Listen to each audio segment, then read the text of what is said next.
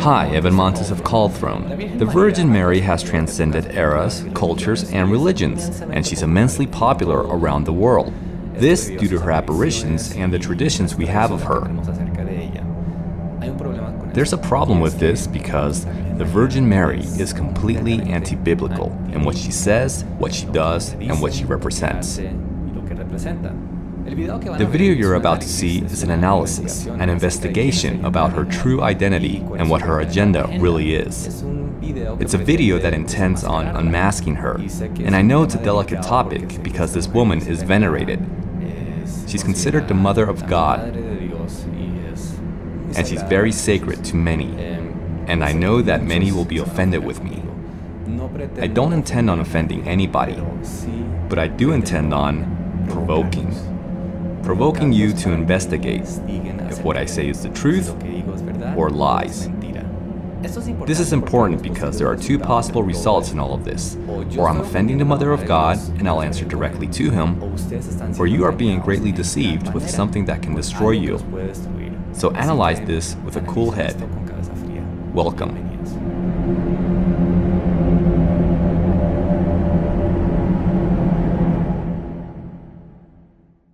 To fully understand who the Virgin Mary is, it's no use looking in the Bible because she doesn't exist in the Bible. The Virgin Mary does not exist or come from the Bible. Therefore, the best place to learn about her is in Mary Shelley's literary masterpiece, Frankenstein. Now, many of you might think that I'm making fun of the Virgin, that she really is in the Bible, but I'm being very serious. The Virgin Mary does not exist in the Bible.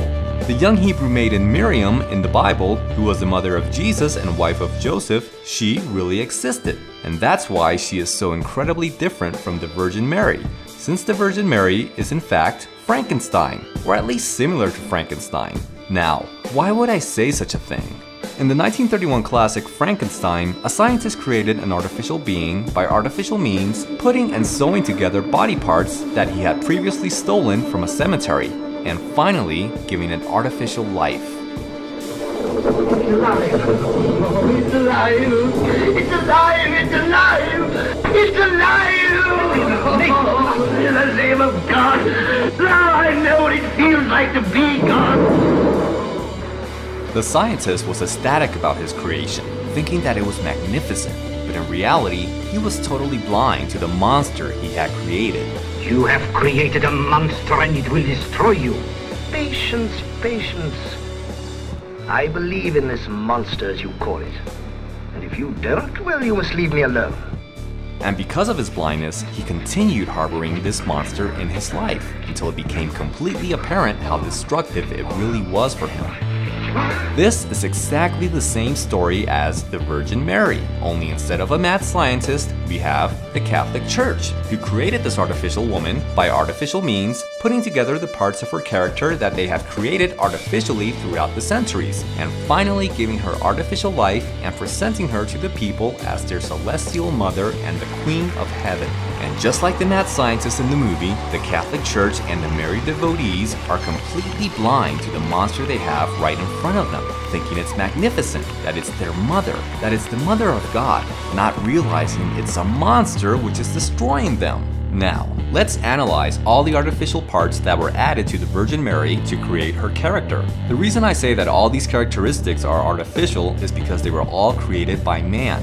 None of them exist in the Bible for the young Hebrew maiden Miriam. As a matter of fact, they're completely contrary to the persona of Miriam. For example, the title Mother of God was given to her by the Vatican in 431 AD in the Council of Ephesus. This title does not exist in the Bible because it is blasphemous. God does not have a mother. God is eternal. Jesus did have a mother for a short period of time, but that was in his human stage, and that was a long time ago. God is Father, Son, and Holy Spirit, and the Hebrew Miriam has no part in any of that. Another, her perpetual virginity, reason why she's called the Virgin Mary in the first place. This characteristic definitely does not come from the Bible, since the Bible says that Miriam had sex with Joseph. We're talking about a time when there was no television, radio, internet, or movies. The #1 entertainment for couples was sex, and we see that Joseph and Miriam had lots of it, because Jesus had a lot of siblings. The Bible informs us that 2 of his siblings were called James and Joseph, and that Miriam was the mother of these 2.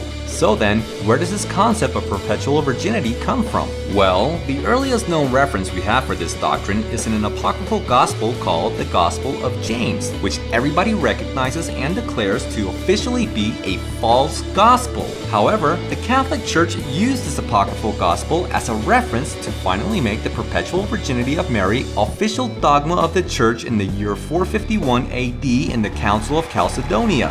What's ironic about this is that the Catholic Church itself recognizes and admits that the Gospel of James is false. Another, the dogma of the Immaculate Conception.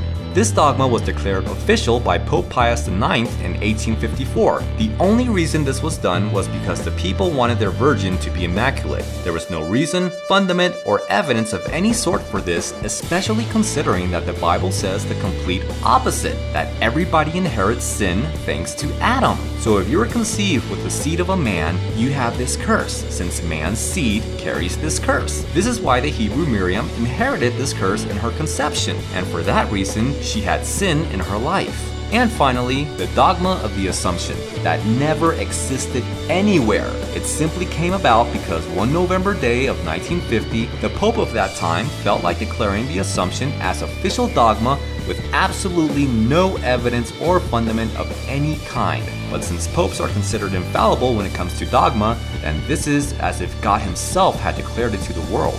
And that's how the Catholic Church created the Virgin Mary. But if we really want to make the analogy between Frankenstein and the Virgin Mary, we have to remember that Dr. Frankenstein didn't really create the monster so much as he assembled the monster from several body parts. And for this, he used a core torso. He had the central body of a corpse to which he joined all the other pieces. Likewise, the Catholic Church assembled the Virgin Mary with parts that they themselves created but that were joined to an already existing central body. So the question is, whose body did they use? Who was she? Where did she come from?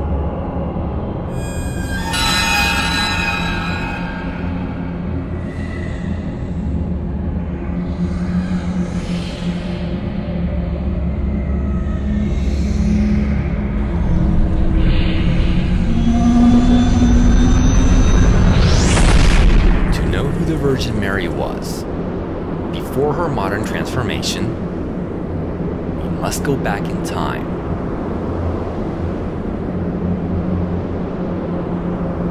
To the time of pharaohs, to ancient Egypt.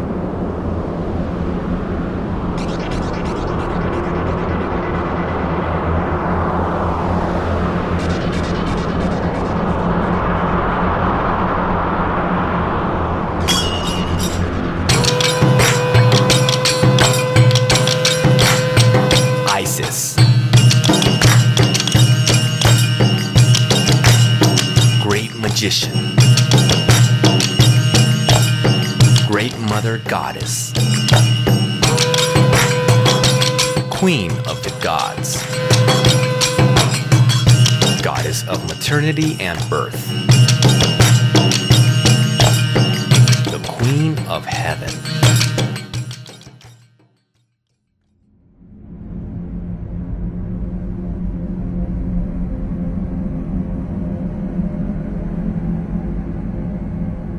Isis was practically the most popular goddess in all of Egypt, not to mention the entire known world of that time, and she was possibly the most powerful of all the gods, since she possessed the secrets of magic.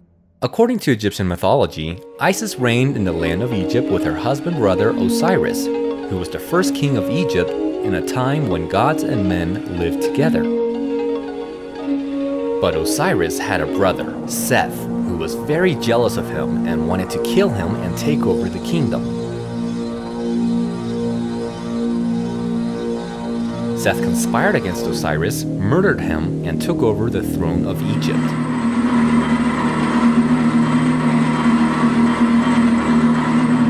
Worse still, Osiris didn't have an heir.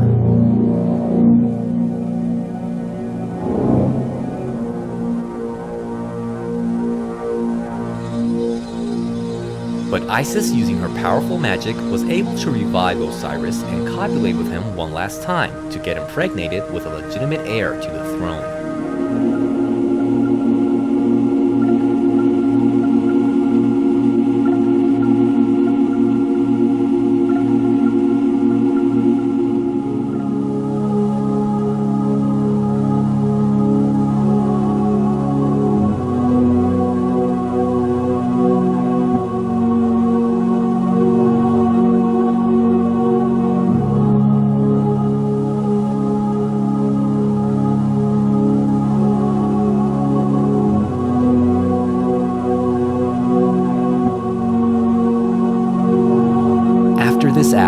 Osiris once again died.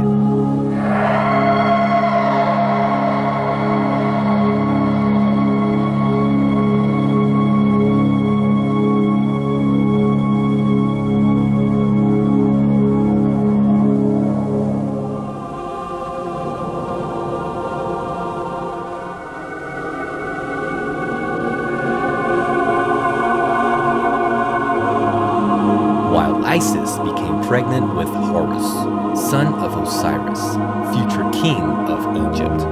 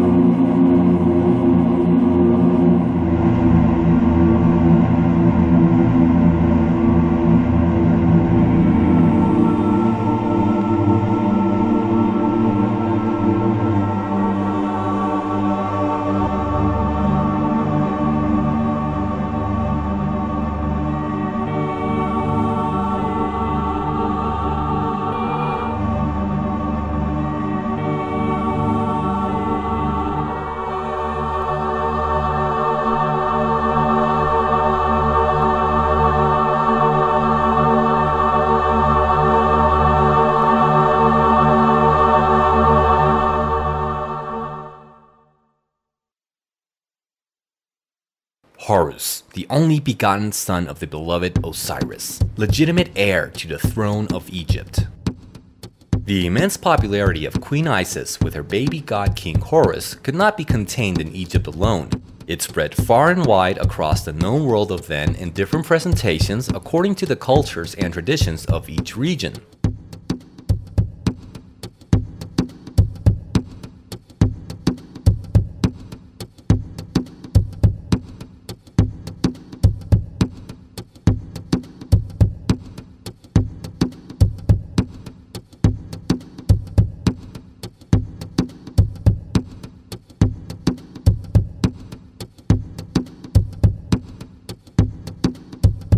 But no adaptation of these two gods was more successful than in Roman Christianity. Which brings the question, how is it that so many religions and cultures fanatically embrace an Egyptian myth? Well, easy, because Isis is not a fictitious character of Egyptian mythology. Isis is a real being. One of the worst beliefs in our modern world is that the ancients were superstitious and believed in imaginary gods. This is a fatal mistake, because to misunderstand the past is to misunderstand the future. The pagan gods of yesterday were real, and the Bible gives testimony of this. Cast down my staff before Pharaoh, that he may see the power of God. In this you shall know that the Lord is God. When Moses entered into Pharaoh's presence for the first time, he demonstrated the supernatural power of God with his staff. But instead of being surprised or intimidated, the Egyptians simply did the same as Moses, taking their staffs, turning them into serpents because they too had a supernatural knowledge and power. Their entire culture was based on this. And that wasn't the only act of God they could imitate. When Moses turned the water into blood, the Egyptians did the same. When Moses made many frogs come out of the river, the Egyptian sorcerers did the same. And if the Bible isn't enough evidence for the supernatural knowledge and power that the Egyptians had, well then, just look at the pyramids of Egypt, which demonstrate a technology, engineering, astronomy, geology, geometry, and physics impossible for that era. Even for this era, there are some aspects of the pyramids we cannot replicate. The world and the Bible give testimony of the supernatural knowledge and power that the Egyptians had, proving the Egyptian gods were real. What's more, God himself confirmed it. Against all the gods of Egypt, I will execute judgment. I am the Lord. Something we should understand about the 10 plagues of Egypt in the book of the Exodus is that this was indeed an earthly battle between Moses and Pharaoh, but at the same time, it was a celestial battle between God and the gods of Egypt. These 10 plagues were designed to attack and pressure Pharaoh in the physical domain by physical means, but at the same time, they were designed to attack and defeat the Egyptian gods in the spiritual domain. For example, the Egyptians worshipped the sky goddess Nut, who protected them from the forces of chaos thanks to the order she gave to the cosmos. Her husband was the earth god Geb, who provided fertility to the earth and vegetation for the Egyptians. And separating them was the god of the air, Shu, who was represented by breeze, which was associated with tranquility, refreshment, and relaxation. With the 10 plagues, the God of Israel demonstrated his supremacy to all these Egyptian gods. Nut was completely impotent to the hail and fire that destroyed the Egyptians from the sky. Geb was infested with lice, and Shu had a plague of flies that tormented the Egyptians in the places where he supposedly offered tranquility. The Egyptians saw how superior this god of the Hebrews was over all of their gods. In conclusion, the gods of Egypt were real, and they offered supernatural power, knowledge, and advances to the Egyptians. But the Bible tells us that there is only one true God, which means that these Egyptian gods, albeit real, were not really gods. They were demons, disguised as gods, with all types of offers of hidden knowledge and supernatural powers for mankind, with the purpose of taking humanity down paths of destruction.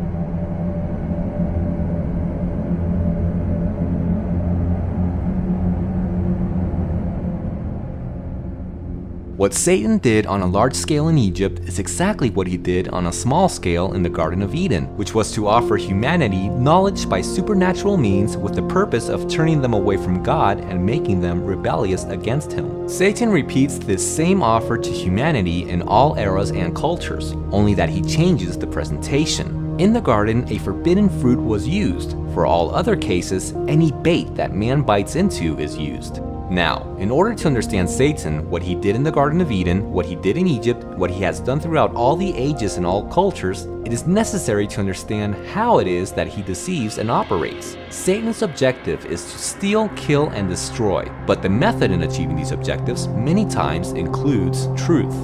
In the beginning, God created 2 dimensions, the spiritual and the physical. Then, God created man with 2 very symbolic ingredients, one being the earth of the ground and the other being the breath of life, which means that man is composed so much of earthly material as he is of spiritual material. He is a 2-dimensional being, and God put man in the place where heaven and earth met, in the Garden of Eden, because that's where the person was who united these 2 dimensions, Jesus. And there, the connection that man had between the physical and the spiritual was perfect, providing a perfect balance for his life, for his existence. But when man ate of the forbidden fruit, he died the very same day he did so, just as God said he would. Only that he didn't die in the physical, since he continued walking and talking, but rather he died in the spiritual. The perfect balance, harmony, and connection that he had between these 2 dimensions was destroyed, and man lost his connection to God, disconnected from the source of life, to which God began a reparation process of that connection. Even though man would continue to be dead spiritually until the arrival of Jesus, God wanted to continue having a relationship and communion with him. Albeit now, this would have to be done with certain separation, in a more disconnected manner, to put it that way. God began to teach man to synchronize his earthly existence with the divine celestial kingdom, because despite the disconnection and separation from that kingdom, at least man could live parallel to it, and in this way enjoy a certain reestablishment in his relationship to God. Man could synchronize with God and learn to walk with him again, just like Enoch did, just like Noah did, because that's what walking with somebody means, to be synchronized with that person's pace and thus be in step with each other. When God adopts Israel to be his people, the idea was for that nation to serve as the prototype of the celestial kingdom on earth. And in that way, all the other nations would see that this was the best of all the kingdoms in the world and with the best of all the gods in the world. All the nations would also want to implement this wonderful system. So God began to equip Israel with all the necessary tools to start the synchronization process, and one of the most important tools for this was the tabernacle. God showed Moses the temple that was in heaven and ordered a replica to be built on earth in order to create synchronization of God's presence in heaven with earth, and in that way establishing the form in which man could interact with that presence. the tribe of Levi was sanctified to be the priests and ministers of this terrestrial temple. Why? Because the name Levi means connection. The tribe of Levi were the priests, those in charge of connecting the people with their God. And the instructions on how to make and maintain this connection came on Mount Sinai, best known as the Law of Moses, the Law of God. Even in the Our Father prayer that Jesus gave us, there is a declaration for this connection. Thy will be done on earth as it is in heaven. But the most astonishing connection can be seen in the Gospel according to Matthew when Peter declares Jesus as the Son of God. With this declaration, Peter's spirit reestablishes with God the connection that got lost in the Garden of Eden. Peter is apparently the first human being to do this since Adam. How did he do it? By means of the person who creates the reconnection between God and man, Jesus. And for this reason, Jesus goes on to tell Peter that now he is synchronized, and that whatever he does on earth will be done in heaven, and whatever he undoes on earth will be undone in heaven. His earthly life was now in direct connection with the spiritual domain.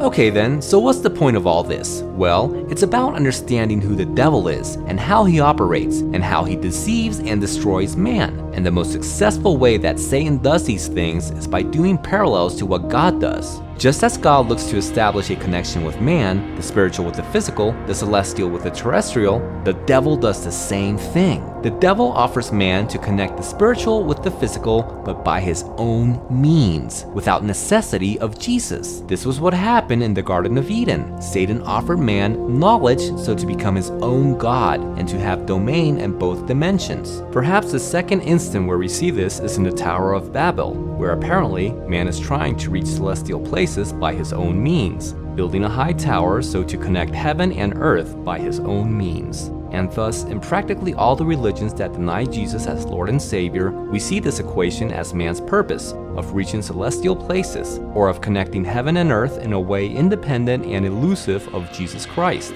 And perhaps the most evident case of this was the ancient Egyptian culture.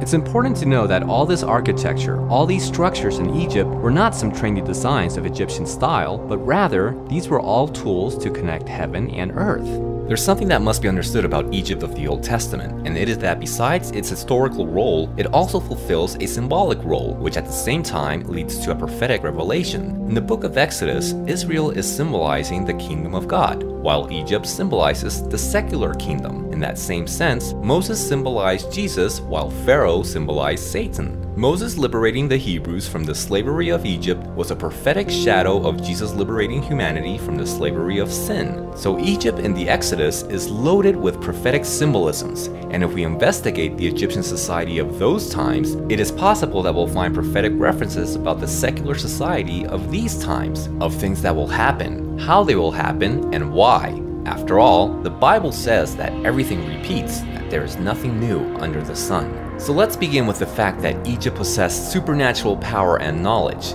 only that it wasn't the entire society that possessed such things, but rather a small and elite group of adepts who, after being initiated into these occult arts, went on to positions of power in society. The supernatural power and knowledge that Satan gave to Egypt was hidden from the people in general and given to only a few so to manipulate and control the rest of the population. That's why there are no known records of how the Egyptians did what they did. They were a secret society, to say the least. However, the purpose of why they did it was recorded. Turns out that practically all the Egyptian temples and religious constructions were themselves a record in the sense that they were communicating something, be it astrological, astronomical, chronological, esoteric, spiritual, educational, or of any other type of relevant information to that culture. And inside the pyramids of the ancient Egyptian dynasties, we find texts engraved in their walls, which constitute the oldest writings that exist in the world. This collection of writings is known as the Pyramid Text, and they give us understanding about the beliefs and practices of the ancient Egyptians,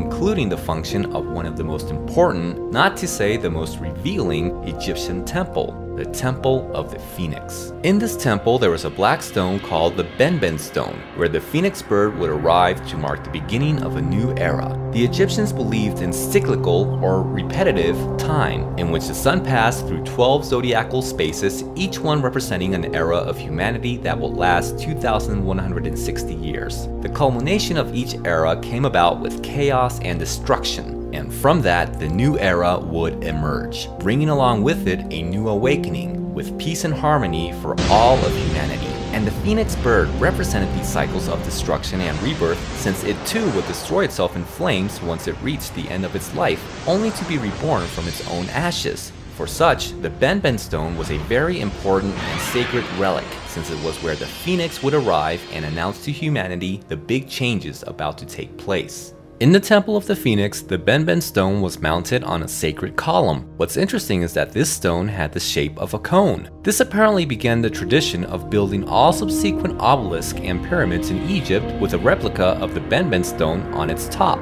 This conical replica became known as the Pyramidion. Now, let's be honest, a cone-shaped stone on top of a long straight column? Doesn't that seem a bit anatomical? Or maybe we just need to get our minds out of the gutter, right? Well, let's consider a few things. First, the word Benben means sperm or seed. Second, I believe the Egyptian myth of creation would be worth analyzing at this point. In the beginning, there was nothing but a sea of chaos called Nun. Out of this came a serpent that took the form of a god who would be the beginning of all creation. This creator god called himself Atum-Ra. He was all alone and wanted to have children to accompany him, but since there was nobody to procreate with, he had to take matters into his own hands, or hand, if you catch my drift. Atum-Ra went on to stimulate himself, and from his ejaculation sprang out 2 children, and from them a successive pantheon of gods. And that's the story of creation of the Egyptians. Everything came into being thanks to an enormous cosmic erection. But the Egyptians didn't ignore the other component that made creation possible, the hand of Atum-Ra, which went on to be considered as his feminine side thanks to the function it had in the whole process. And with time, this hand ended up having its own name and identity, Seosis, grandmother, quote-unquote, of all the gods. So it's no wonder why this fetish of creationism was worshipped in all of Egyptian culture and present in all their society. But as we've already seen, the Egyptians believed in cyclical time, so creation was not something of the past, but something repetitive. These obelisks and pyramids, with their peaks of stone semen or benben, were possibly used as announcements to proclaim the coming of a better cycle for humanity, like the seed which would give life to a new era. And what was this better era that they were proclaiming so much? This would be a good time to return to the topic of how Satan imitates God and parallels his truth. Why does he do that? Why imitate somebody you hate? Ironically, Satan's most effective strategy for reaching his goals is by resembling God as much as possible. Allow me to explain. If I tell you that in this picture, Mary is the girl with white skin, blonde hair, and a green jacket, you can identify her easily, right? But if in this picture I tell you that Mary is the girl smiling with green eyes, blonde hair, and a silver necklace, identifying her will be very difficult because the more similarity exists between two people, the more difficult it is to distinguish them. But if I ask Mary's husband which one is Mary, certainly he'll be able to identify her without a problem, since he knows her intimately, because the closer you are to a person, the easier it is to identify them. And that's why Satan imitates God so much and parallels everything he does, because the more he resembles God, the easier it is to trick people. And Satan is an expert in people. He knows that we prefer emotions over truths, because truth offends, while emotions delight. And this is the perfect recipe to deceive the masses. Therefore, Satan disguises himself as an angel of light, and he uses truths to little by little lead to lies, in a way so subtle that the lie is unnoticeable. Consequently, people believe they are following God when in fact they are being deceived by the devil. But for those of us who have a close relationship to God, we are able to identify the works of the devil as subtle and stealth as they may be. And that is how we believers who study the Bible and pay attention to the Holy Spirit are able to see the parallels the devil made between the Bible and the Egyptian religion. Just as the Bible shows a sea of chaos from which God began to create order, the same happens in the Egyptian myth of creation. Just as the Bible says that history repeats itself, so too the Egyptians believed in cyclical time. Just as the Bible says that the era of man will end in chaos and destruction, so too did the Egyptians believe. And just as the Bible says that a Redeemer will arrive to save us in the end, so too did the Egyptians believe. We know that Jesus is the Redeemer who will come after a great global tribulation to bring peace. But who is the parallel Redeemer that the Egyptians were waiting for? Surprisingly, the answer to this question can perhaps be found in a time and culture a lot more familiar to us than the long-forgotten Egypt of old, in the modern country of the United States of America.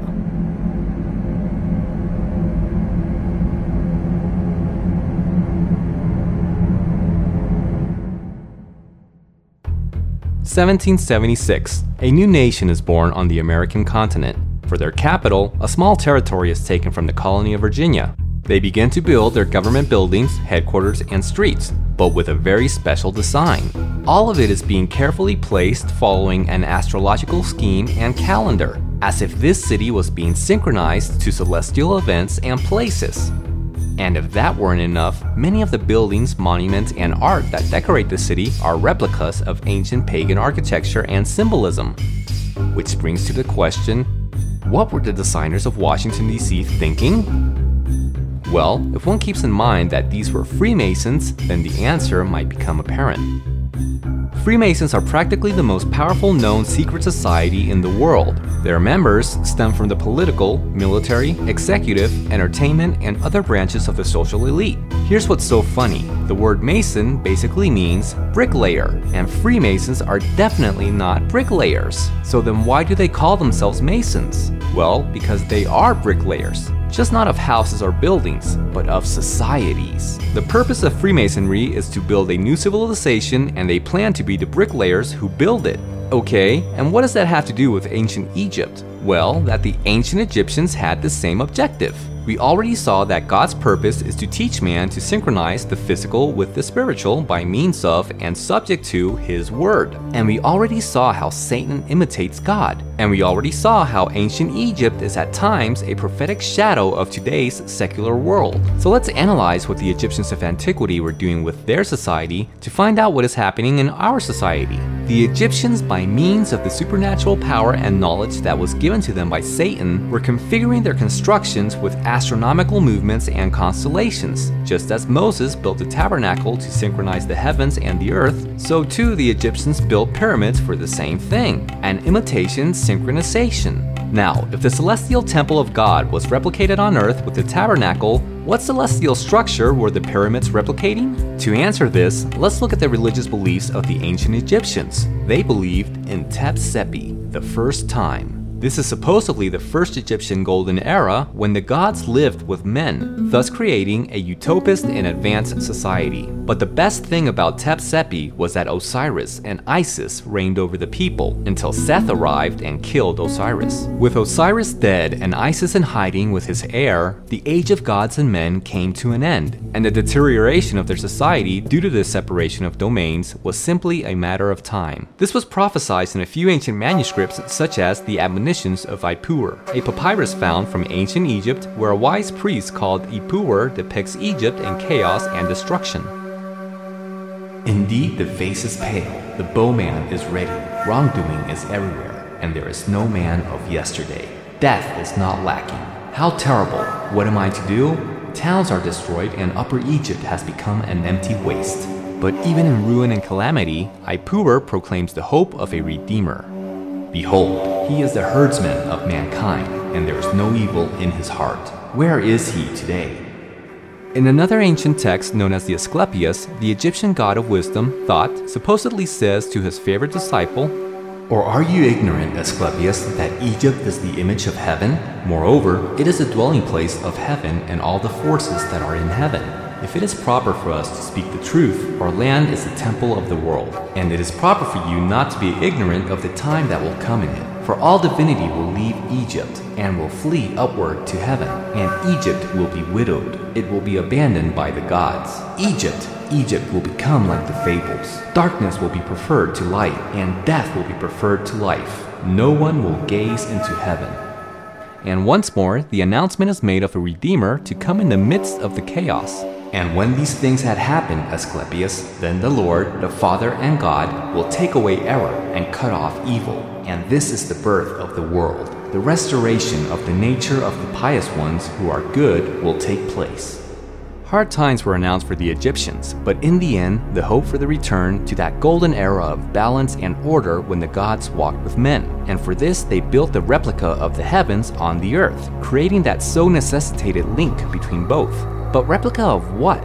As we've already seen, the myth goes in that Isis was able to resuscitate Osiris just enough time to procreate with him and be impregnated with a legitimate heir to the throne. After which Osiris died once again, and the first mummification was performed on his body for the purpose of sending him to the Duat, or the kingdom of the dead, which was in the stars. Osiris at his death ascended to the Duat, becoming the constellation of Orion and receiving the title of Lord of the Duat. This gave initiation to the mummification rite for all the succeeding pharaohs, so that they could unite with Osiris upon death. We see this in the pyramid text. O king, you are this great star, the companion of Orion, who traverses the sky with Orion, who navigates the Duat with Osiris. The sky has borne you with Orion. May you ascend to the sky, may the sky give birth to you like Orion. Live and be young beside your father Osiris, beside Orion in the sky.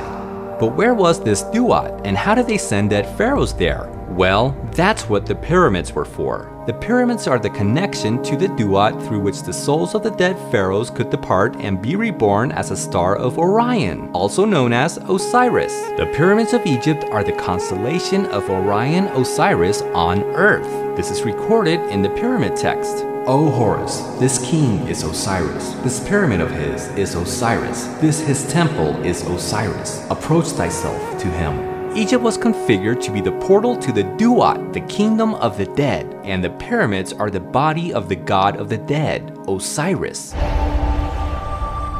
Orion's belt points to the brightest star in the sky, Sirius. If one looks at the Hopi mesas as the stars of Orion's belt, they also point to an important location, Chaco Canyon. But why Orion? And could it be merely a coincidence that this constellation pattern has been found at other important sites around the world, and always with the belt pointing toward a place of significance?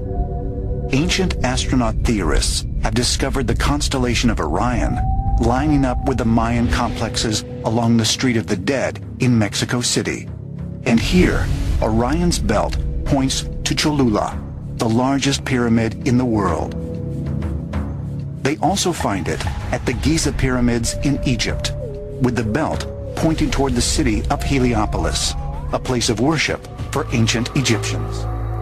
Now, a portal goes in two directions, meaning that just as the dead pharaohs could ascend, what's above can also descend. We're talking about some kind of doorway through which the kingdom of the dead, the Duat, has access to the natural world. Was this what Jesus was talking about when he said that the gates of hell would not prevail against his church? In other words, that the pyramids and all that they'll bring from the Duat to the earth, as incredible and powerful as it may seem, won't triumph against God and his saints? If that's the case, then what incredible, powerful thing can we expect to arrive through this interdimensional portal in Egypt? Well, let's remember the prophecies of the Asclepius and the admonitions of Ipuwer, that Egypt will return to its first state, to a golden age of gods and men. The pyramids and obelisk are the proclamation and the confirmation of the soon arrival of this new era and the return of the gods of antiquity. For that reason is why we see obelisks located in cities around the world, and as usual, the public at large doesn't have a clue as to what they are. We already saw that an obelisk and a circle represent the act of Atum Ra masturbating, and we see the symbolism around the world over and over again.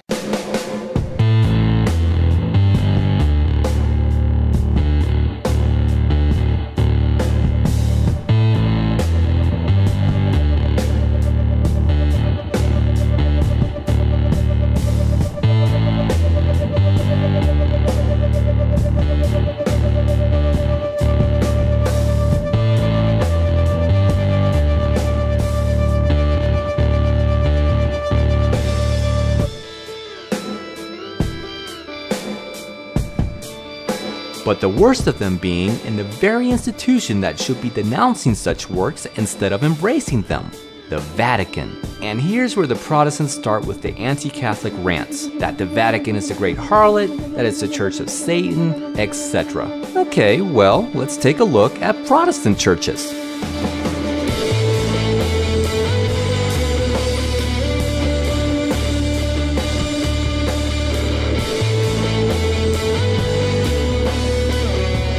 You see, my friends, this isn't a problem of Catholicism, this is a problem of everybody. Satan has infiltrated absolutely every Christian church in existence. All of us are in disobedience in one thing or another, thanks to the confusion created by the devil with regards to the Word of God. In conclusion, the world is full of esoteric cities, pagan architecture, and interdimensional temples. At the same time, our global civilization is completely disconnected from Jesus Christ and is in complete spiritual darkness. Everything is ready for the arrival of the new order of the ages, which the ancients so yearned for. And this thanks to the Freemasons. We have arrived at this point because the Freemasons are basically the secret continuation of the ancient Egyptian priesthood, and they have continued the agenda of molding societies for the return of the gods, only they've been doing it with a much more Western look and feel. And still with all this, something's missing. We still don't have the catalyst of new eras, the Benben stone and the phoenix. Because if we look at the Pyramid of Cheops, it's missing its Benben stone.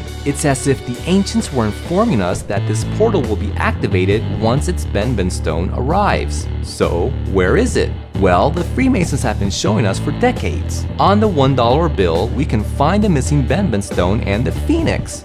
Okay, it's an eagle. For now, let's focus on the Benben stone. Clearly, we see that it's up above and has not yet landed on the pyramid. So, the sign that we should be awaiting is a celestial sign. But what if the Benben stone already arrived? And what if it arrived and was caught on video? What if we take a look at it right now?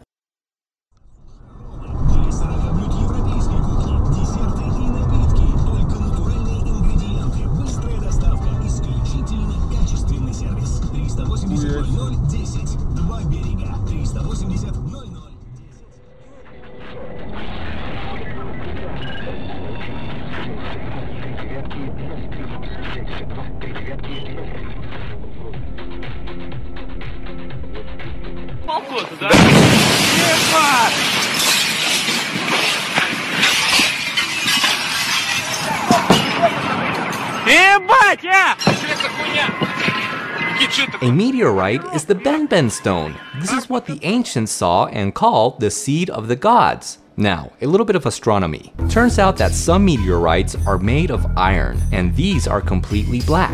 And sometimes when they enter into the atmosphere, their trajectory is orientated, meaning they fall unidirectionally without rotating wildly. When this happens, the front part of the meteorite starts to burn and melt, creating a very familiar figure in all this.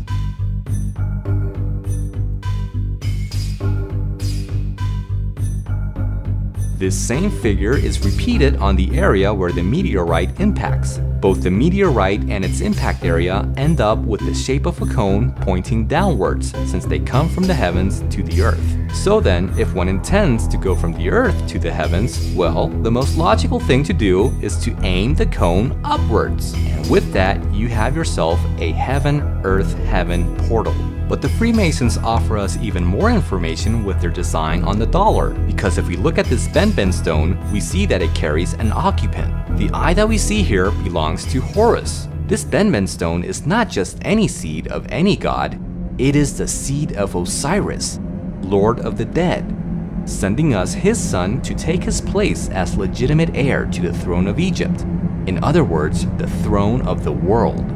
The Egyptians of yesterday, the Freemasons of today, have announced that Horus, son of the Lord of the Duat, Osiris, and the Queen of Heaven, Isis, is going to return to the world to take his place as king and take humanity to the new world order.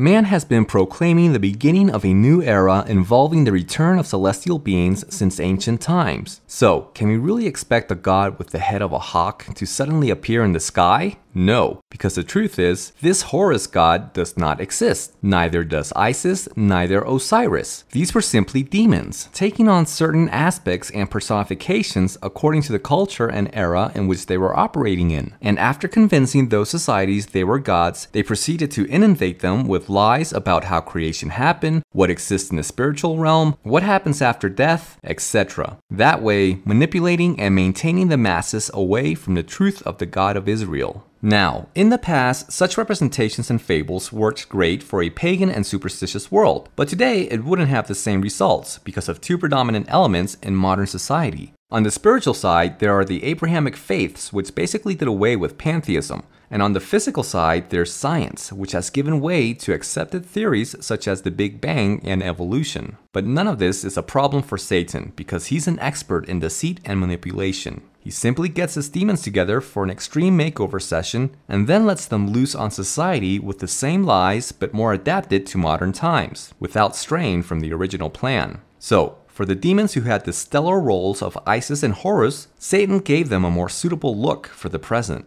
The Virgin Mary, the new image for the ancient Isis, which is now compatible not only with Christianity, but also Islam, Hinduism, Buddhism, New Age, Wicca, and practically all other religions, which puts the Virgin Mary in the extraordinary position of being the common denominator for so many different religions, which in turn makes it possible for her to unite all religions under one great universal scheme. As for her former son Horus, he also is given a brand new image. And what is it? Well, what's interesting is that each religion has a version of the arrival of a redeemer for humanity. So this Horus will have to be somebody who fulfills the expectations of everyone. It would seem like a very difficult task, but truth is that the more things change, the more they stay the same. Even though we live in a time with more information and access to information than in all previous eras combined, and even though we have more advances in science and technology than ever before, society continues to be as pagan and superstitious as always. It doesn't matter how much a society advances materially, to continue without Jesus is to continue in darkness. And if you look around, you'll see that nothing has changed. Just as there was idol worship in the past, there's idol worship in the present. Pagan priest, pagan priest. Temple prostitutes, temple prostitutes. Religious fanaticism, religious fanaticism. And so, there is a modern version for practically everything of the past, because darkness is darkness, regardless of the century. But I would like to analyze a prophet, quote unquote, of our modern paganism, the late Hollywood director Stanley Kubrick, because I believe that he reveals something important in one of his movies. 2001, A Space Odyssey. A movie that set a milestone for its revolutionary special effects and state-of-the-art projections. But most of all, a movie that nobody understood. In its own premiere, more than 200 people walked out, including renowned actor Rock Hudson, who said upon leaving, "Will someone tell me what the hell this is about?" And yet, this was practically the intention of the film's creators, as if only those with eyes to see and ears to hear would understand this movie and its message, since it was communicating a new era for humanity. Let's analyze. The movie begins with monkeys, primitive humans, and from the heavens, a black stone arrives. The monkeys, primitive humans, touch the black monolith and then become intelligent, triggering the evolution to modern man, who we see in the conquest of space, where once again they run into another black monolith on the moon. After battling a deranged computer, the sole survivor of the Discovery crew goes on a fantastic voyage to a space house, which ages him prematurely, and where the monolith appears once more to turn him into a baby.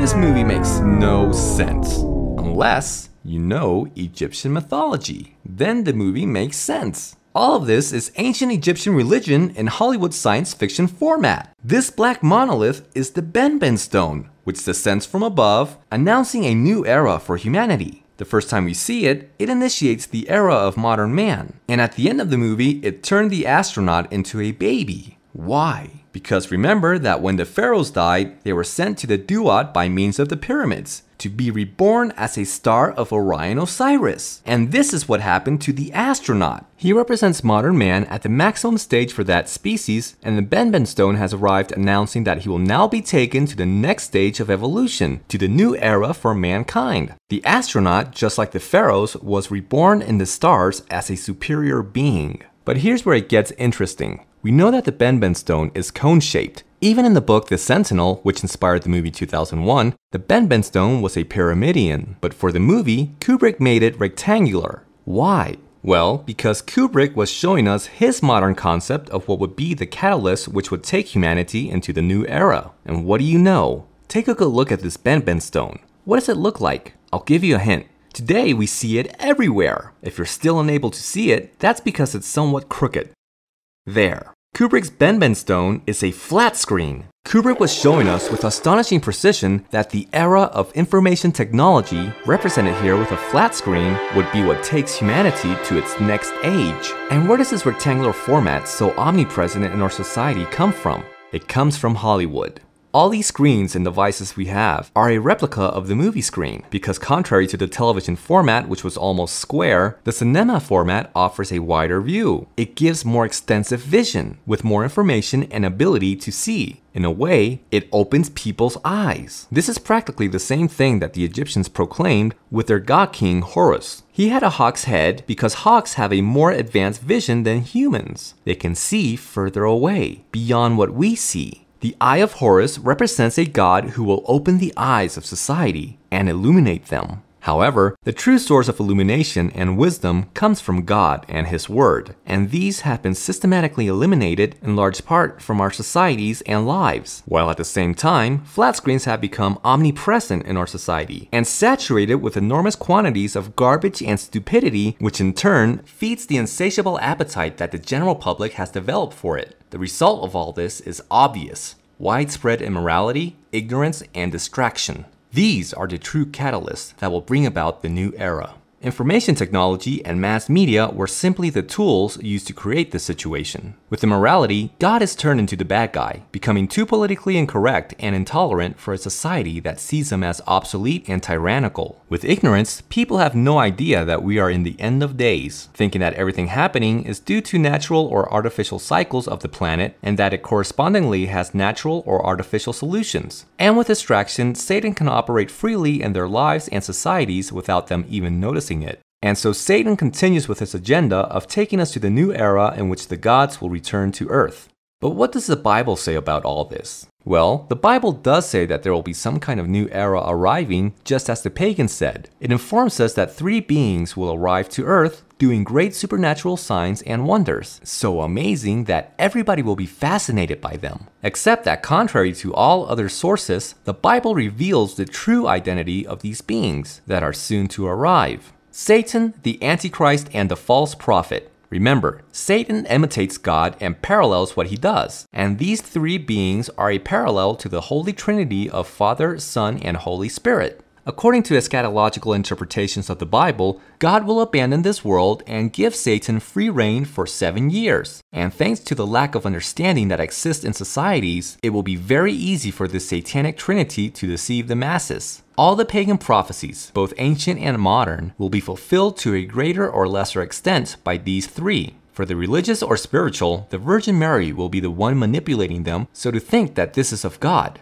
But what about those who are not religious or spiritual, who are atheist or scientific? Well, Satan is prepared for everything. For them, the deception will be something with which they can identify with. Remember in chapter 1 when I said that the doctrine of the Assumption of Mary was given by Pope Pius for no reason whatsoever? Well, that wasn't exactly true. The truth is that there was something that influenced him to make such a decision. Pope Pius saw a UFO. Seriously, he saw a UFO, only that the Catholic Church refers to it differently: the miracle of the sun.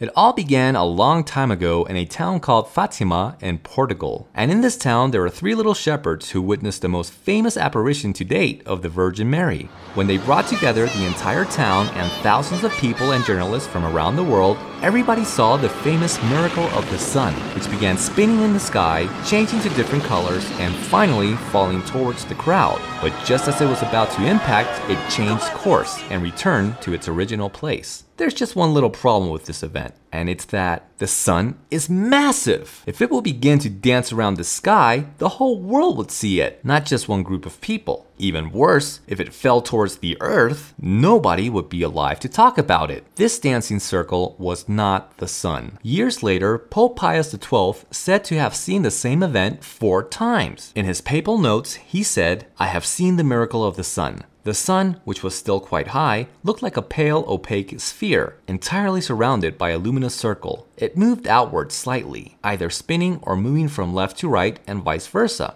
The description that this pope gave is practically the standard testimony given by those who have had a close encounter of a third kind: luminous spheres, abrupt movements, radiation of colors, etc. And if that weren't enough, it turns out that the Vatican is highly involved with astronomy. Not because it's an institution dedicated to cosmic sciences, but because apparently it's getting ready to make contact with extraterrestrials. April 2nd, 2005. Pope John Paul II, the second longest serving pope in history, dies. He is praised as being one of the most influential leaders in the 20th century. April 8th, at 6:03 a.m., hours before John Paul's funeral, an unidentified flying object is filmed by a security camera observing St. Peter's Basilica. Could this mysterious object be evidence of a connection between the Vatican and alien life? Strange-looking craft begin to appear in Christian art as early as the 1400s. Quite frequently, artists would put symbols in the sky, but in a couple of cases, they kind of looked like flying saucers. One painting, the Madonna with San Giovannino, depicts the Lady Madonna in the foreground and San Giovannino in the background pointing up to the sky, and he sees a craft that is clearly visible in the painting. In the Middle Ages and through the Renaissance, they would take events from the present and depict them in the paintings. These were real things that people saw in the sky. In The Miracle of the Snow, you have a painting of Jesus and Mary above, and below it appears to be what could be described as a fleet of UFOs or flying saucers directly below them. The Baptism of Christ, painted in 1710, shows what looks like a flying saucer beaming down toward Jesus. The Crucifixion features a pair of what look like UFOs. Are the objects captured in these works of art records of religious devotion, or evidence of the Church's connection to spacecraft, and perhaps even creatures from another world? Unsealed case file, the sighting at Fatima. 1917, the climax of World War I. Portugal attempts to remain neutral in the global conflict. The country is gripped with fear, and its people are looking for a sign of what's to come. On October 13th, 1917, in Fatima, Portugal, a mass UFO sighting with more than 70,000 witnesses took place. During the event, the rain stopped. Some witnesses believed that the clouds parted, and what was described as a saucer-shaped craft came down from the heavens above towards Earth. According to eyewitnesses, 3 children approached the vision and witnessed an apparition of a beautiful woman. The vision reportedly included a glowing globe-shaped vehicle showering rose petals that disappeared upon hitting the ground. According to the girls, the apparition gave them a cryptic message. Over the years, they attribute that to being the Virgin Mary, but it's very possible that this could have been something else. That apparition, that vision, gave a prophecy to those 3 little girls, and it was a vision of the future, a prophecy of the future. The message has been interpreted as images from an apocalyptic future. It is filled with flaming swords and so-called demons who come in the forms of frightful and unknown animals. Could the Vatican be hiding details that this frightening message is warning of a coming alien invasion? A lot of the information for Fatima really didn't come out until about the year 2000. It's believed even to this day that not everything has been revealed. If this really was a message from another world, and it was a warning, a lot of people ask, should we know? Visions, lights in the sky, sightings and messages from strange beings. Reports of possible UFO activity continue to be reported around the world, and according to experts, the Vatican openly investigates them. In 2011, a group of people on the Ivory Coast of Africa saw a light in the sky. It wasn't just a light in the sky, it was a diamond-shaped light in the sky.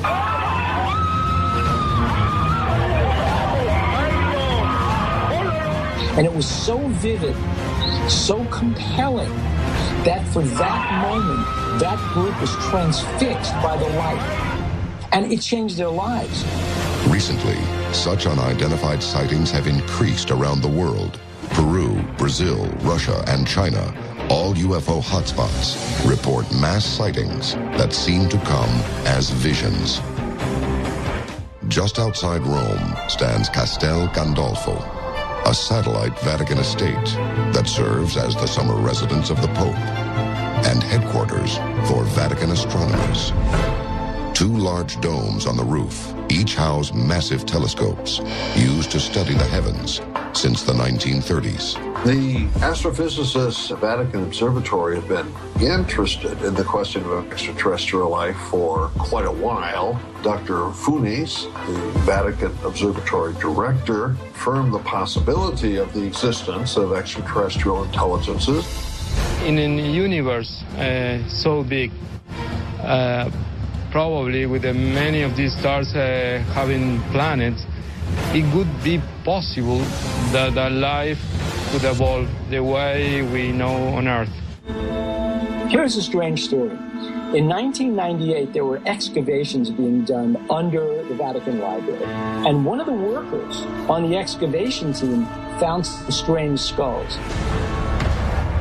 They were elongated, extended skulls. They looked like what you would think a gray alien skull would look like. The oversized, slanted eye sockets, the relatively small nose and mouth, the dome-like cranium.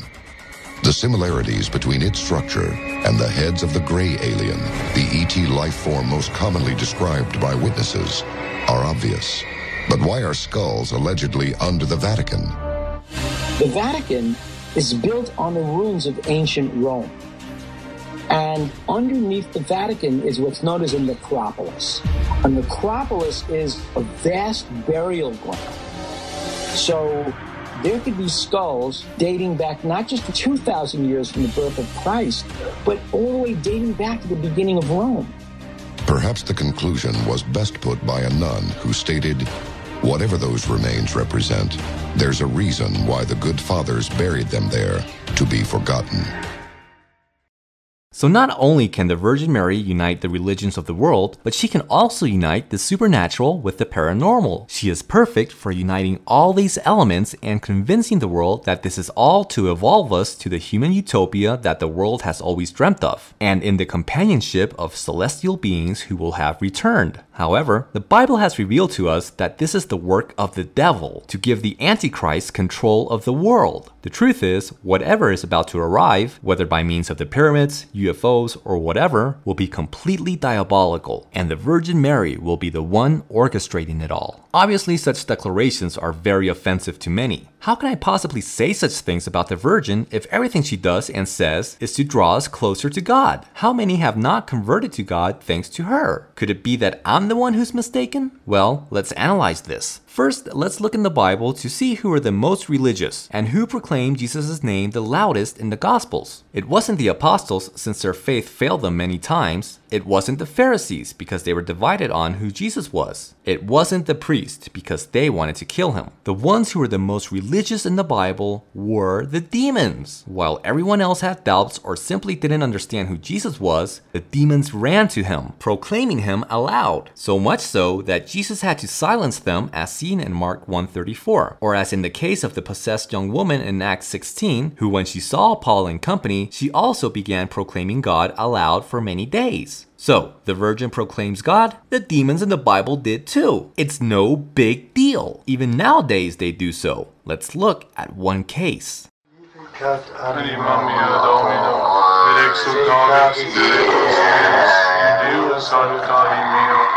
Fidelis vexit humilitatem ancillae sue, ex hoc beata medicent omnes generationes, via fecit mihi magna vigoda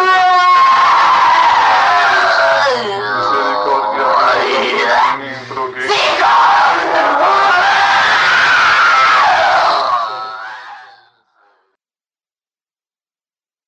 Annalisa Michel was a young German woman who was supposedly possessed and died from the physical deterioration that this eventually caused her. Her case inspired the movie The Exorcism of Emily Rose, among others. According to her, she was possessed by 10 demons, and these seemed to be quite religious, especially towards the Catholic faith, since supposedly they said things like, you should follow the message of Fatima, the rosary should be recited or else it is the end. Catholics have the true doctrine and they run after the Protestants like prostitutes. If people knew what was in store for them by not going to church, it will fare them extremely bad. They no longer obey the Pope in Rome. It is the one in Rome who still keeps the church going. Other manifestations of Annalisa included an obsessive compulsion to kneel down hundreds of times a day to the point of bursting her kneecaps, and stigmas that would suddenly appear on her hands and feet. But worst of all was that Annalisa voluntarily chose to be possessed and tormented to death because somebody influenced her to do so. Guess who that somebody was?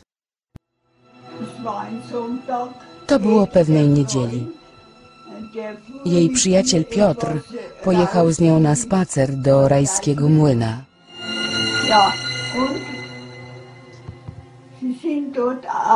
Na polnej drodze wysiedli z samochodu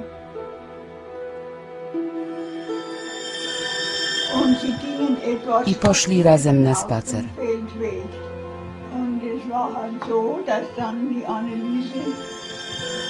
Anneliese bardzo źle się czuła. Prawie nie mogła mówić. Wtedy ukazała się jej Matka Boża. Przeszły tak kawałek drogi. Może dziwić, że Matka Boża z kimś spaceruje, bo to trochę jak z powieści. Spacerowały tak po parku.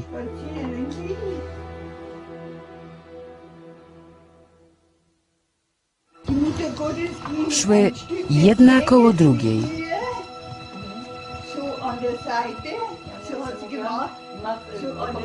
Podczas tego spaceru Matka Boża powiedziała: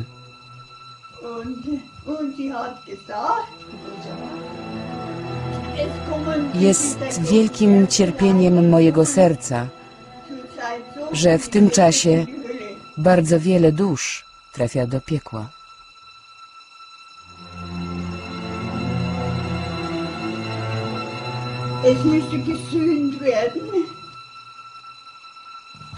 Trzeba czynić pokutę za księży, za młodzież i za Twoją ojczyznę. Czy chcesz czynić pokutę za te dusze, które inaczej będą potępione na wieczność? On stał, a Anneliese uklękła i modliła się. W tym momencie widzenie zakończyło się. Kiedy powrócili tu, do domu, Anneliese wbiegła po schodach na górę. Przyszła i powiedziała: mamo, mamo, popatrz na mnie. Ja mogę znów chodzić, mogę skakać, podskakiwać, tańczyć. Ukazała mi się Matka Boża. Pomyślałam, chyba niedobrze usłyszałam. Objawiła się Matka Boża? Nie, to niemożliwe, ona zwariowała. Tak, tak, powiedziała, ukazała mi się Matka Boża. Powiedziała to kilka razy. I Matka Boża kazała mi czynić pokutę, bo inaczej wiele dusz pójdzie do piekła. Przyszłam do Anneliese. Ona wtedy całymi dniami i nocami klęczała albo stała przed krzyżem. I powiedziałam: Anneliese, nie możesz tego zrobić. Odpowiedziała: mogę, mamo. Jeśli ja nie zrobię teraz tego, co powiedziała mi Matka Boża, to będę winna, że tak wiele dusz pójdzie do piekła i będą na wieczność potępione. Wtedy i ja będę winna.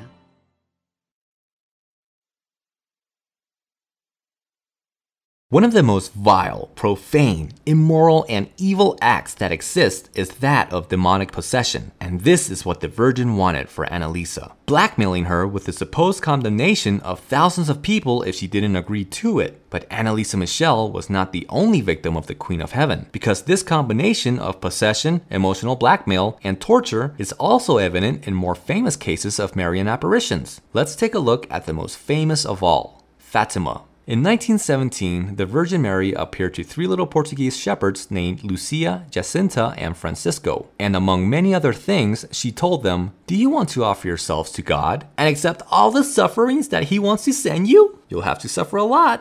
These were children of 7 to 10 years of age. Obviously, they wanted to please the Virgin, for which they said yes, especially considering the Virgin told them that if they didn't accept, thousands of people would go to hell. Oh, and they also had to pray the rosary every day, or they will be responsible of prolonging the First World War. I'm not a psychologist, but I believe that those types of responsibilities can somewhat affect a little child. Let's continue. In her book, Fatima and Lucia's Own Words, Sister Lucia wrote, "The Blessed Virgin recommended to us the practice of mortification. Some days later, as we were walking along the road with our sheep, I found a piece of rope that had fallen off a cart. I picked it up and just for fun, tied it around my arm. Before long, I noticed that the rope was hurting me. Look! This hurts," I said to my cousins. "We could tie it around our waist and offer the sacrifice to God." We then set about dividing it between the three of us. This instrument of penance often caused us terrible suffering. Now and then, Jacinta couldn't hold back her tears because of the tremendous discomfort this caused her. Whenever I urged her to remove it, she replied, "No, I want to offer this sacrifice to our Lord in reparation and for the conversion of sinners." Jacinta and Francisco continued using the rope during the day for more than a year, at least until October of 1918, when both fell ill almost simultaneously. One day, Francisco gave me the rope, saying, "Take it away before my mother sees it. I don't feel able to wear it anymore around my waist." A few days after falling ill, she gave me back the rope she had been wearing and said, "Keep it for me. I'm afraid my mother may see it. If I get better, I want it back." This cord had 3 knots and was somewhat stained with blood. Other sacrifices that these 3 little shepherds made with the approval of the Virgin were rubbing their bodies with nettles, a plant that causes skin irritation with intense itching, abstaining from food, not drinking water on hot summer days, among others. When Jacinta and Francisco fell ill, they saw this as the best sacrifice they could offer God, for which they did not desire to get better, and instead continued afflicting their already weakened bodies with additional sacrifices. They simply resigned to dying, which finally happened for both of them at the tender ages of 9 and 10.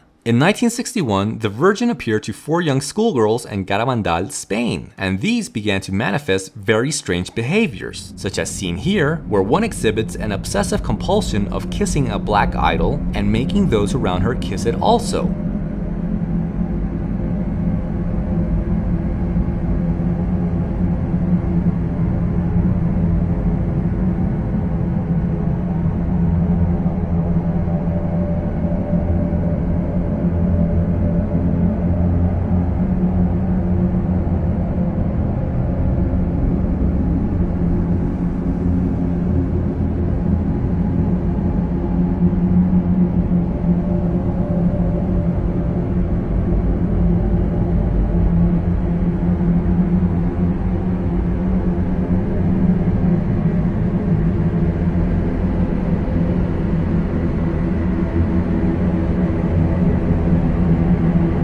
They also walked backwards with their heads tilted back.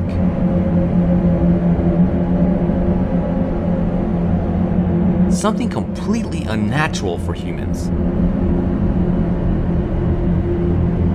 Reason why it's so effective in horror movies.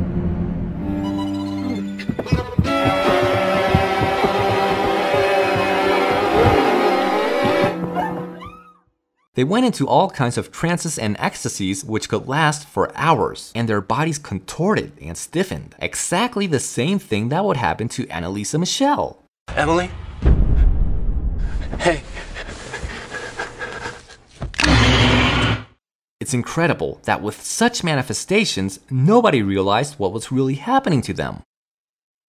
I want you to think for just one moment if these were your children. Think of all that you do to protect your children from the dangers of this world. Think of how sacred their lives and the integrity of their bodies and minds are. Think about how you'd feel if you found out that someone had been talking to them behind your backs to convince them to be raped, to get sick, to be tortured, or to practice self-mutilation. And that if they didn't do so or allow it, thousands of people would go to hell for all eternity and they would make God very sad. Think about how you would feel if your children met somebody that psychotic. Because believe it or not, like it or not, that's what the Virgin Mary does. It's not I who says so, it's her very own victims in their very own testimonies and biographies. There are many more events like this in other apparitions, but what definitely proves without a shadow of a doubt that the Virgin Mary is a demon are the declarations she makes when she manifests. They are completely blasphemous and anti-biblical statements. Let's look at and compare only a few with the Bible. All of the following declarations have approval of the Catholic Church. She claims to be our Savior.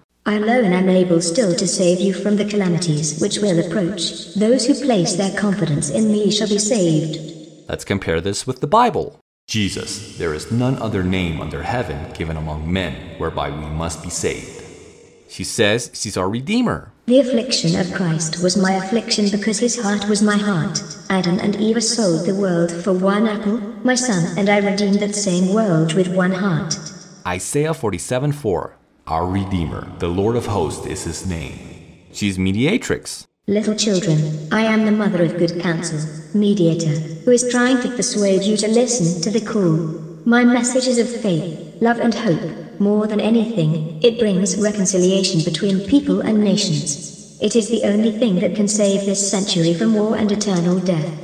1 Timothy 2. For there is one mediator between God and men, the man Christ Jesus. Intercessor. With my son I have intervened so many times to appease the wrath of the Father. I have prevented the coming of calamities by offering him the sufferings of the Son on the cross. Romans 8. Christ, who also makes intercession for us. Without sin. In the end, my immaculate heart will triumph. Romans 3. For all have sinned and come short of the glory of God.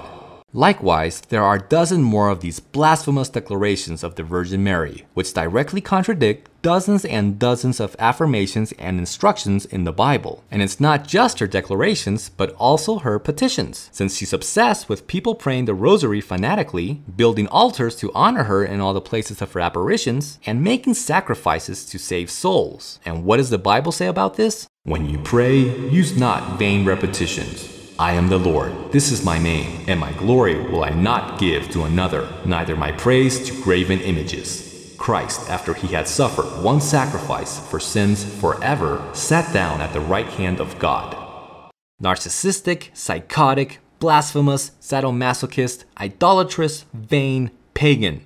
All the evidence that this being is demonic is given. How is it possible that the world believes that this is the Mother of God and the Queen of Heaven? How is it possible that they kneel before this and offer it prayers? Well, because that's how clever Satan is. He is the prince of this world, and because of this, he has saturated us with immorality, ignorance, and distraction. People do not know what the Bible says, and if they do know, they don't accept it, since it doesn't agree with their personal feelings. What they want is pleasure, not truth. And the Virgin Mary offers a lot of emotional pleasure. While the Bible, you have to study it and read it, obey it. How boring is the Bible compared to the loving Virgin? And all this without mentioning all the miracles, like those statues that cry and bleed and blink. The Bible utterly prohibits the use of images. God hates these images. The idolaters know nothing. They understand nothing. Their eyes are plastered over so they cannot see, and their minds closed so they cannot understand. No one has the knowledge or understanding to say, shall I bow down to a block of wood? Is not this thing in my right hand a lie? Ignorant are those who carry about idols of wood, who pray to gods that cannot save. With whom will you compare me or count me equal? They hire a goldsmith to make it into a god, and they bow down and worship it. They lift it to their shoulders and carry it. They set it up in its place, and there it stands. From that spot, it cannot move. Even though someone cries out to it, it cannot answer. It cannot save them from their troubles. Remember this. Keep it in mind. Take it to heart, you rebels. I am God, and there is none like me. The customs of the people are vain, for one cuts a tree out of the forest, the work of the hands of the workmen. With the axe, they deck it with silver and gold. They fasten it with nails and with hammers, that it move not. They are upright as the palm tree, and speak not. They have to be carried, because they cannot go. Every man is brutish in his knowledge. Every founder is confounded by the graven image, for his molten image is falsehood, and there is no breath in them. They are vanity, and the work of errors. In the time of their visitation, they shall perish. But people simply don't care. They completely ignore the Bible and decide for themselves what is or isn't of God. Exactly the same thing that the Hebrews did in the Sinai desert. There is nothing new under the sun. So, your idol of Mary cries, it leaks oil, it winks? Well, surprise, surprise. The idols of Egypt did the same. It's no big deal. These manifestations are simply more evidence of the Marian connection to Egyptian paganism. In a fragment of an inscribed stone known as the Palermo stone that dates back to the 5th dynasty of ancient Egypt, we can read about the famous ritual of the opening of the mouth, in which animation was infused into statues so that they could see, hear, and speak. Now, you could discard this as superstitious fables, but remember that the Bible informs us that they, the ancient Egyptians, had the capability to turn staffs into serpents. That is to say, a non-animated object into an animated one. Also, in the Bible, we see that this type of magic is going to return, since Revelation 13:15 tells us of a future statue in the Temple of Jerusalem that will speak and give orders. So these things are very real and very demonic, and yet we have people worshiping them. I'll say it again, the more things change, the more they stay the same. Even Benben stone veneration continues today. Simply consider the holiest place of the world's second biggest religion, Islam. Every year, thousands of Muslims travel to Mecca in Saudi Arabia to visit the Kaaba, or cube, where there are black stone fragments inside a very anatomical circle. And the Muslims stick their heads in this very anatomical circle to kiss these fragments, which are said to be a meteorite. But in my own city of Bogota, Colombia, you can see Benben veneration every Sunday on the Montserrat mountain. Turns out there's a basilica with an idol of a black Madonna, which brings up the question, why is this lady Madonna black, if Mary ethnically was not black? Well, because this is a Benben stone. Back in pagan times, it wasn't just the Egyptians who built temples and monuments to meteorites, but practically all cultures did so. There were many pagan temples where they worshipped meteorites, so many that we possibly see one in the very Bible. Acts 19:35 states that there was an object that fell from the sky and placed in a temple was venerated as Diana, goddess of the Ephesians. It's probable that this was a meteorite and was sculpted into the goddess's image. The Black Madonna of Montserrat is nothing more than a continuation of the tradition of worshipping black stones as goddesses. In her right hand, she's holding a ball, which has no meaning in Christianity, but in Benben paganism, this ball is where the phoenix kept its dead father's ashes mixed with myrrh to transport to Heliopolis for burial. All this part of the process for initiating the new era. The absolute proof that all this is paganism and satanic is given. Whoever has ears, let them hear.